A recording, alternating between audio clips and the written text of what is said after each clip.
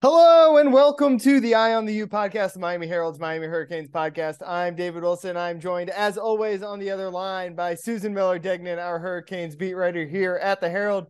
Susan, it's our first time in a while. It's been a very busy spring in South Florida, and not much it's going as on. if it wasn't busy enough with the Heat and Panthers in the finals this weekend.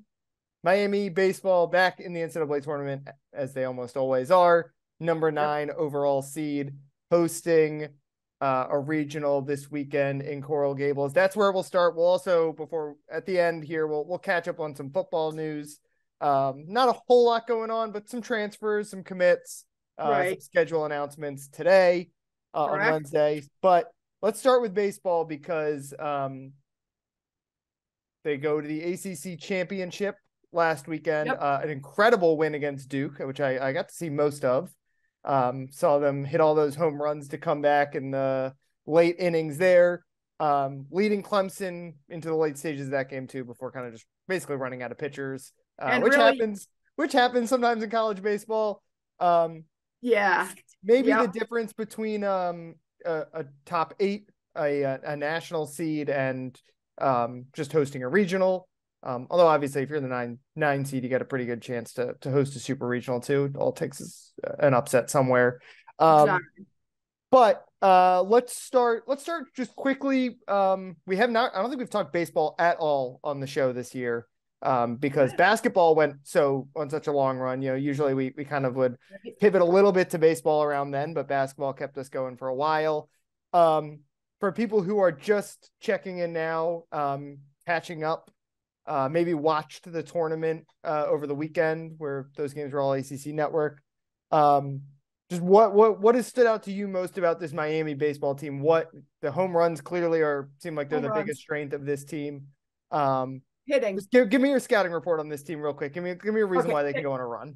They're really great at the plate, whereas last year in the regional, they lost 2 games by 1 run. And they just couldn't hit at all. This year they're really good hitting, and I mean they're number 4 in the NCAA in the whole country, and they're like 305 Division I teams. Yeah. They're number 4 in home runs. Let's see here, we got with 112 now, and 139 is the all-time record for UM, but it keeps going. The count keeps going until the end of the season. Yohandy Morales is amazing. Okay, he's batting 405 now, 90. Yeah, like legitimate superstar, like one of the best hitters in the country. High draft run, 16 home runs. I mean, 680 slugging percentage.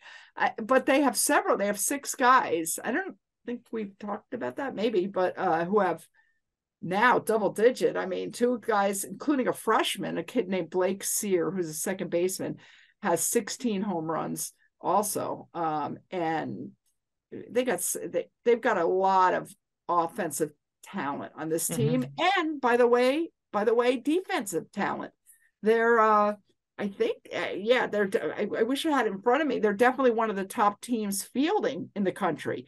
And if you had seen the Wake Forest game, oh my God, you didn't see that one? Unbelievable. Saw a little bit of it, but yeah, the Duke one was the one I was really able to watch the whole thing of, pretty much. I saw your tweets about the games off the rails or whatever you said. It was just every inning people were hitting home runs. Every inning, yeah.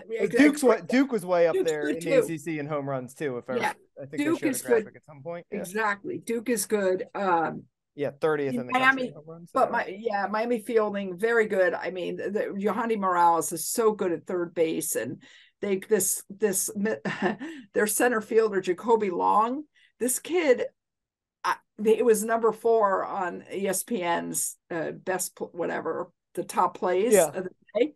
The other day, he literally jumped above the fence in center field, way above it with his glove, got the ball, brought it down, and then the ball dropped out of his glove and kind of slow motion soared, and then he caught it again. He's really fast. They're very good defensively. And pitching, though, if you want to know the pitching side of it, they've had problems because they've had guys hurt. This guy Carson Ligon, who was their starter to begin the year, had tendonitis in late April and just had his first appearance in the ACC tournament. But Gino DiMare, the coach, said that he was fine. I don't know, because Gino said right before that every time he pitches, he's fine when he pitches, and then he's in bad pain after. Right, you need to see how he responds. Yeah, he said he was fine. Anyway, so they're pitching, and as you know, in regional, it's a double elimination tournament. Okay, it's regional. There are 4 teams. They play Maine, which, by the way, I'm in the middle of writing my advance. And what's really interesting is this is, I think, there's 16 regionals in the country, 14 regionals, and Coral Gables is one of only 3 in which all 4 teams have played in the World Series. And I didn't realize that Maine had played in 7 World Series. And of course, Texas. Yeah, we should run through. Miami's the 1 seed, Texas the 2 seed, Louisiana the 3, Maine. Right. Exactly. And Texas has Miami and Texas have combined for 71 College World Series appearances. Miami is number 2 all time with 25. Those are kind of like the 2 powerhouses of the 2000s, basically. Yeah, exactly. And Texas is number 1 all time with 37. So, it's it should be a fun regional. And if Miami gets out of the regional, they're paired up with the winner of the Stanford regional. So if Stanford gets eliminated, then and Miami wins, then Miami would host the super regional. Yeah, otherwise they got to go to California. Yeah, otherwise it's bad. So as Gino says, we'll take one game at a time and see what happens. Yeah. The pitching, as I mentioned, it kind of was like they just ran out of arms. It's been their weakness all year long, right? Because of the injuries. You know, if Ligon is good, that changes a lot. That's like a starter. Like that's an extra 5-6 innings you just get out that you didn't have all year long to work with. Very important to like win the first game, right? Because if you're battling from behind, you're playing the extra game. If you are as thin pitching as Miami, some teams can survive that if they've got a really deep, if they've got 3 rock solid starters. And the one thing they do have going for them, though, is they have one of the best closers in the country. Yes, they do. Definitely one of the top few. Yeah. Maybe the best. I mean, did he win the award last year? He was a finalist for that. I can't remember. Yeah, finalist. I think he was number 2 with saves. Yeah. I think his stats are like. I mean, I would put them against anybody. And he's such a big, strong guy. I mean, I wouldn't want to go up against him. But he's Andrew Walters, we should say. I don't think we said his name. Yeah, Andrew. No, I think maybe you did. But anyway, Andrew Walters, who will be a high draft choice. I don't know what round, but reliever. So it's a little, those guys don't usually go first round, but maybe second round or mid round. First 5 rounds, I'd guess. Although I thought the same thing last year, and he didn't even get drafted. But obviously, that was because he eventually said I'm coming back to Miami and stuff. That was different. He wanted a certain amount of money, and that was it. Anyway, exactly. He has a 1.08 ERA. Can you get much better? I don't think so. Than 1.08. I don't know. Anyway, he's 4-0.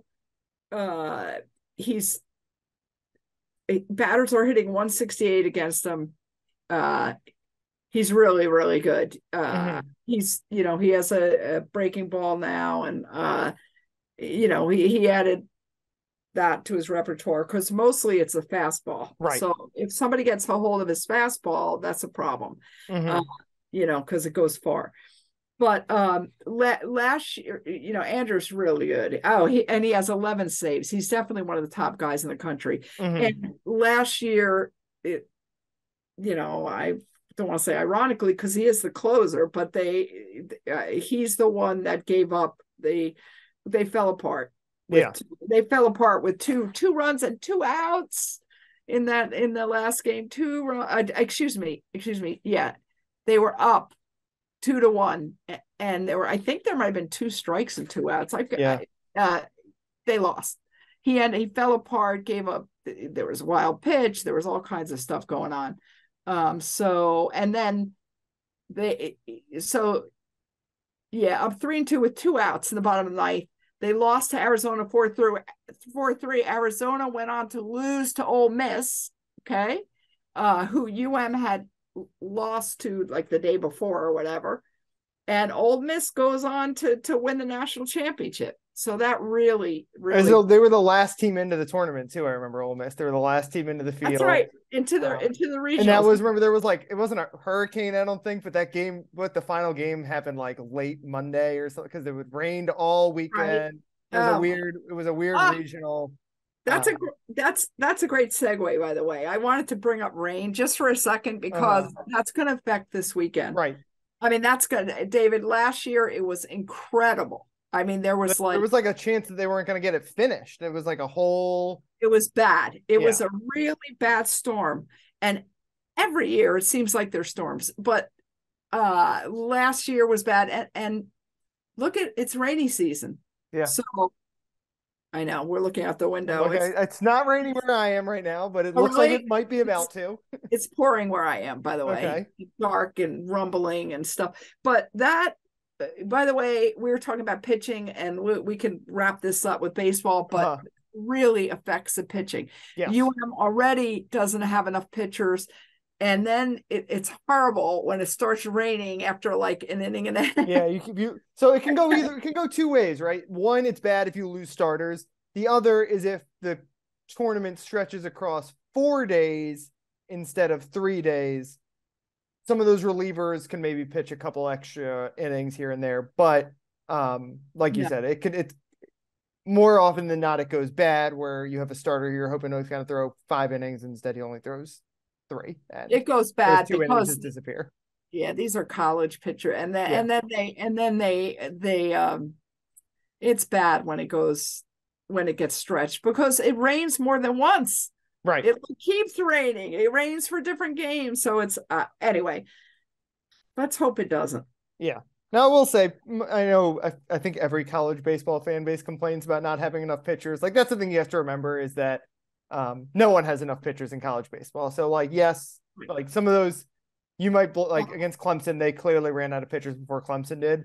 But sometimes both teams run out of pitchers and then it just becomes wacky. It's why college baseball is so hard to predict. And sometimes a great team can just roll in a way that a great MLB team can't roll, because having just that number of extra competent relief pitchers makes a huge, huge difference. And by the way, Clemson has won 16 games in a row. So yeah, they look like a powerhouse. But Miami beat Wake, who's still the number 1 overall seed, right? Wake still got that 1 seed. So they can clearly hang with anyone. How many innings do you think, like Walters, obviously, all year long, they're pretty, Miami is always pretty cautious with its pitchers. How many innings do you think Walters go this weekend? He wants to go a lot, and Gino holds guys back. I think he went 3 days in a row at the ACC tournament. Mm-hmm. I think he went 3 days in a row. Yeah. I think how many innings at a time? Recently I've seen Gino put him in like in the 7th. Yeah. I like in the 7th. Can't do that 3 days in a row, but yeah. Yeah, 7th with 1 out, whatever. But he has to. He just wants to get out of the regional, and then he'll worry about next week. It becomes a lot easier once you get out of the regional. Is in a lot of ways the hardest. Well, I guess like the College World Series is really hard, but the Super Regional is the best of 3 series. It becomes a lot easier. Yeah, exactly. I think I've seen him. I think definitely more than once put him in the 7th. Yeah. I mean, when it gets close, he's putting in Walters. Yeah, you're gonna have to manage him, right? Like against Maine, you want to stay away from him so you can hopefully use him against Texas. Like it's gonna be it'll be interesting to see how they manage it. Before we finish on baseball, Susan, which milkshake are you drinking? The Texas barbecue brisket, the Louisiana Tabasco, or the Maine butter lobster? Oh my God! Did they just come out with the notes? This is a Mark Light Shake tweeted this yesterday. Okay, great. Give them to. I have not had one milkshake. They're too much sugar for me. But go ahead. What? Tell me again. Texas barbecue brisket, which is vanilla with brisket and barbecue sauce. That's for Texas, obviously. Louisiana Tabasco for Louisiana. as vanilla, Tabasco, and Cajun spices. That's out. That's And out. and Maine butter lobster, which is vanilla, butter, and lobster. Oh God. They've really like. I No. think I so. Last year, the whole thing. Remember, they had the buffalo wing. It was for Yes, they Canisius. put this. What did they put in a They celery put stick? a celery stick and a buffalo wing in it, like a full chicken wing in it. Oh my God. And I think that like went viral, right? Like people were tweeting about it. So I think they've leaned into the ridiculous. Because sometimes I like they'll. I remember that I think who was it last year? It was Ole Miss, Canisius, and Arizona. Arizona, and like Ole Miss, they did like a hot toddy, Oh like yeah, yeah. milkshake, which is like normal, cool, good idea for a milkshake. This year they've gone over the top with it. Listen, I if think because they saw the reaction to the buffalo wing one, and they're looking for what's the if I had to do it, if you put a gun to my head, I shouldn't even say that. Yeah. Okay, then I would do the Texas if I had to. With the brisket. Yeah, the I barbecue would sauce? definitely do that one. The others are out, I but think I'd do the lobster. Not, I don't know if I don't. trust ballpark lobster, but like in theory, Oh God, David, lobster. you're gonna Like eat a Mark Light lobster, and then I'm just saying in theory. I don't think I would have it at Mark Light, you but don't really like butter. I love butter, like I just croissants, think like butter in a butter vanilla dessert. milkshake could like kind of work. Like, it's like Really, a I think little it's gross. butteriness. I mean, like it's all dairy. It's all dairy just mixed together. That's true, but maybe. But wait a second, they don't even. What's the one? I should know this. What's the? Well, they don't do a one, right? They do Well, they do. There's Mark Light. There's a Jim Morris well, one. they've got a million, right? They've got like a chocolate The one vanilla. I like, I've got their menu up right now. I haven't been to a game all year. I haven't been to a game in 2 years, actually. I didn't go to a single game last year. Now I don't live down there anymore. What's the one I like? I mean, the J Row is obviously, I feel like that's the favorite, right? What is that? Chocolate with no. Oreo, chocolate with Oreo and fudge. Chocolatey. I like Oreos in it. The baseball buddy, that's the one I like. The vanilla shake with peanut butter and fudge. Oh, I like that. Yeah. Okay. Yeah, I like that. I know the Jim Morris one is like chocolate this with chocolate fudge and chocolate sprinkles. I don't know what Geno's is. Really? They don't have.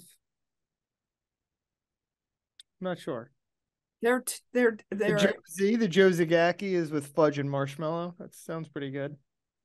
Yeah, if you don't want to go into a diabetic coma, don't. Well, it's hard to drink it at a base when you're working, right? Because you gotta stay out. I have not had one. Okay, I haven't had one sip of one. So maybe that's giving the Canes good luck. So I might stay away. Maybe I'll take a sip of somebody's brisket one. So, oh man, I'm glad you brought that up. Actually. Okay, let's switch gears to football before we wrap things up. Football. Where do you want to start? We can talk. There's some schedule. Let's do the schedule at the end. Start with. Okay. I was going to say let's start with the news, but let's do that last. That's fine. Okay. Let's start with. Let's just run through everything that's happened. I guess since we last talked. A couple transfers coming in. They get Shamar Kirk, a junior college wide receiver. They get Tyler Harrell, a transfer wide receiver from Alabama via Louisville, originally from Columbus. Columbus, yay! Yeah. They get Anthony Campbell, a huge defensive lineman from ULM, 6'7", 265. Wow. They get Jadeus Richard, I believe, has happened since we last talked. Maybe that happened, actually. I don't remember exactly when that happened. Anyway, cornerback from Vanderbilt, who was a 4-star recruit coming out of high school. And then this week reported, we don't know exactly when it happened because he never made an announcement, but Lou Cristobal, nephew of Mario Cristobal, transferring from Georgia State. Any of those transfers kind of pique your interest? Cristobal. No, I mean, it piques my interest because I mean, how could like I said, it's all in the family. So I want to see if he has a scholarship or not. Yeah, be interesting, but probably. I would Maybe. say. I'm not sure. He was I a yes, I a mean, 3-star recruit coming out of high school, another Columbus guy, right. Georgia State. Um, you know, Miami, not just the Cristobal thing, they like the Columbus guys. They, you know, a lot of connections there beyond just him being Mario Cristobal's son, and obviously like Hayek, good student, right? All those guys who come out of Columbus are Yeah. pretty good students and coachable, all that kind of stuff. So, yeah, a depth addition there. The one who really interests me is Anthony Campbell, just because of that size. Right. He is, every year you go to the draft and they'll talk about these guys who were like 0-star recruits coming out of high school, Right. went to a school like ULM. And that's Anthony Campbell, right? He's 6'7". He was not ranked as a high school recruit. I don't know his whole story, but He grew up just in Kingston, Jamaica. yeah. So you just look at that frame, and the fact that he was like kind of like an unknown, basically, right? It's not like necessarily he was Right. bad. Like he was a project, like you said, from Jamaica. Um, you get him in there with Jason Taylor, and I'm very interested to see just like I said, that frame, the story, the background, all that kind of stuff, like feels like a kind of guy who could be like a hidden gem a little But bit. they're talking about him also inside, which is so Yeah, I weird. mean that's he's probably gonna put on, I guess, a little bit of weight, but Yeah. I mean 6'7" to play, like that's huge. Like you can I'll play tell anywhere. I'll tell you who intrigues me, Tyler Harrell. I Yeah. only anybody He's that the one who's the one who I think is the best chance to like really kind of help him this year of this group we're talking about. yeah, and he's local, so he knows this area and Columbus, again, a lot of the same um, things we just said about Luke Cristobal apply right. to And him. 18 passes for 523 yards in 2021 at Louisville, and he has 6 touchdowns. So the guy is proven. Yeah, he's a burner, really, really fast. That's his kind of his calling card. He missed the first half of 2022 with some kind of injury, according to Alabama, on their website. And so last year he only had 2 catches for 18 yards. So I'd love to know the backstory on him a little bit. And yeah, I mean that's and any time they get a receiver. Yeah. Again, it's But the position we've kind of talked about the most, I'd say, basically since Rambo and Harley left. There's like they just need to take swings at guys and find a couple that work out, right? They've got some guys I think we're pretty excited about, right? A lot of I think some of the freshmen were pretty impressive. We really trust Xavier Restrepo, but like they're still just they need stars there. And I'm not saying Harrell is going to be like a lock to be a star, but they just need to take bites at the apple with guys who are have a skill. Like he's got a skill, right? That speed is a skill. Like it's going to make him useful, even if it's not going to make him a star. I agree, and I keep thinking that this offensive line, if it really is as good as that as advertised, it's going to help a lot with everything. Yeah. Oh, definitely. Yeah. I mean, if you have a unit that is truly excellent, it can cover up a lot of weaknesses, and that's what we think this offensive line might be. Yeah, they definitely have to protect Tyler, so as we talk about. Also, they added a couple 2024 recruits, both local guys. One, Vincent Shavers, linebacker from Miami Central. These are 2024 recruits, so not guys who are going to be on the team next year. Still a year away, but it is recruiting season. This is we're getting right up to the point where Miami kind of started its run on commits last year. That was, I think, end of June last year. So I'll get to that point later. But Vincent Shavers, 3-star linebacker from Miami Central, played last year played the last couple of years at Monsignor Pace. And the one who's a good player, but the one who's really kind of intriguing to me is another Columbus guy. We're talking about a lot of Columbus guys. Dalen Russell, defensive lineman from Columbus, another 3-star guy, not a very highly ranked recruit at all, but was our player of the year, defensive player of the year for the big schools in Dade County last year. A huge part, Columbus won the state championship. They've got a 5-star defensive end on that team. And, when we pick players of the year, we really like survey coaches a lot. And, I'm not just picking out of my hat based on who I think is the best guy I saw all year. I'm talking to coaches, and Columbus's coach, Dave Dunn, was basically like, our defensive line is awesome, and this guy's our best defensive lineman, even with some of the bigger name recruits there. He's small, right? He's listed at 6'1", I think. It's probably a bit right. But he had 11 tackles in the state championship game as a defensive tackle, and forced a fumble and had a sack. So a lot to like about him, even if the size is a question mark.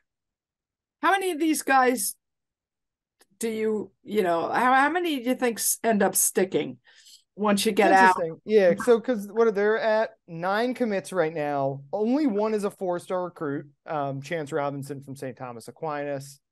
I think it's hard to take, like these 3-star guys they're getting, like, they're not going to probably flip somewhere because, like, like Miami's going to lose them to another school. It's hard to take a local kid and then drop him, right? And then say, like, actually, we like this guy more. Like, we don't have room for you anymore. Now what I wanted to say at the top was, I know a lot of people are like, why is Miami's class, why is it all these 3 stars right now? A year ago, they get bumped, right? Well, that could be one thing, right? Like, some of these guys are going to climb, but the other thing, like, I don't know if Dalen Russell will ever be a 4-star recruit, just because he's small. Like, when you're only 6'1" and you're a defensive tackle, you got to be like Ruben Bain, essentially, to be like a really highly ranked recruit. But the other thing is, like, Miami's run on recruit, we think of that great summer run they had of commitments last year, right? That all started the last weekend of June, when they got Jaden Rashada was the first dominant. They had a couple. I think they had the Washington Twins were committed by then, and then they got Jaden Rashada the last weekend of June, and then they got, like, Ray Joseph a couple of days later. They got Francis Mangoa on July 4th. They got Riley Will. It was like every 5 days they were getting a like top 200 recruit, basically. So. Right. They got a lot of 3 stars right now, and like you said, some of those guys will bump up. Some are just like, one's a punter, like, he's going to be he can be the best punter in the country. He's going to be a 3-star recruit. But the other thing is that, just, like, they got plenty of time. Like, I'm not worrying at all yet. Yeah, they do. They've lost, they missed out on Jeremiah Smith, right? The 5-star who's going to Ohio State. Like, it's a tough loss, but, like, you're not going to win them all. So, I don't know if on July 4th, this recruiting class still is missing a bunch of, like, it's still whiffing on guys and feels like it's not going anywhere, then I'll worry a little bit. But, like, recruiting season has not started yet. Like, true. Camps are in June. June is when recruiting season starts. And also the season. I mean, the season affects things too. Sometimes people start moving around or thinking, especially with NIL now, it's like guys flipping more than ever. For sure. Yeah. So let's see how UM does. All of a sudden, if UM starts doing really well, people are more interested, and there's a lot of time left, as you said, a lot of time. Yeah, I don't think they're taking guys now because they're missing on other guys, right? It's too early to be like, we missed on a receiver, we got to go get a backup plan right now. Like, we're like 10 months away from National Signing Day, and 7 months away from the early signing day. And so, plenty of time. I'm not worrying, but I wanted to spotlight Dalen Russell, especially because he's a really, really good player who might not have the high ranking. And sometimes if you're too small, you just can't overcome that in college football. Right. But, sometimes you can, but sometimes you can. And he's really good, high character, right? Another Columbus guy. And I think anyone who watches football in Dade County knows that he's a really good player, and is the kind of guy that if he went somewhere else, we would maybe be hearing in a couple of years, like, why did Miami let that guy get away? Yeah, I don't know how. I mean, I don't know how much the coaches look at 3-star, and I mean, no, they don't. But the 3-star, the stars are based off largely kind of based off college coaches' evaluations. Like, yes, the guys at 24/7 and on three, like they're ranking with their own things, but like if Alabama wants a guy, they know that guy's better than a 3-star recruit. Like right. But again, things can move. Like Dalen Russell will probably get bumped up because Miami decided he's good. So Exactly. Do you want to let's finish up with the schedule stuff? Yeah. 4 game times announced. Bethune-Cookman, Miami of Ohio, whatever. The 2 notable ones: Texas A&M, a 3:30 kickoff on ABC. What is that? The second week of the season? September 9th, Saturday. Second week, right? A rare Saturday. I mean, today 3 out of the 4 game times for some big games were not on Saturday. Right. So So that's the big one, 3:30, week 2. I think a big one to me. And then the other one, we should say Boston College, the day after Thanksgiving, noon day after kickoff. Thanksgiving, BC, and this year there's no divisions. So there's no Atlantic, no Coastal, and it's just who has the best winning percentage or whatever. And it's fun. The last game is always fun, and it's usually means something. Usually, yeah, right. The last game in Boston, and it's at Boston College. It's November 28th or 29th, something like that. It's the day after Thanksgiving. Friday, November 24th. 24th, yeah. In Boston, it can be snowing on November 24th. Yeah. You know what it reminds me of? When they played Pitt. I think that was a noon game the day after Thanksgiving when they lost. But Kenny Pickett's first start. Oh my God. I'm ready. Yeah, I've seen some Pittsburgh games in the snow. Yeah. Also. But also Boston. I mean, playing at Boston is really fun. They'll hype that game up a lot. That I'm really looking forward to that one. And the other one was 7:30. You know what? They're night games. I mean, that the opener, right, is 7 p.m. and then the Texas A&M is 3:30. You're right. And then Bethune-Cookman 7:30 p.m. They made sure you got that. And that's a Thursday, by the way. Right. September 14th. So I'm looking forward to the schedule. I'm looking forward to going to Philadelphia for the Temple game. Yeah, there you go. The Manny Diaz Bowl. The Manny Diaz / Al Golden Bowl. Yeah, the Al Golden Bowl too. Right. I forgot about that. Yeah, exactly. So yeah, I'm looking forward to at Florida State November 11th. So yeah, we got some good ones. The Texas A&M obviously will be. You were up there last year. That was a night game. That was a great game. Kind of. It was like a kind of a terrible game, like very entertaining, competitive game. Some bad football in that game though, which turned out to be prescient considering how both of those teams' seasons wound up going.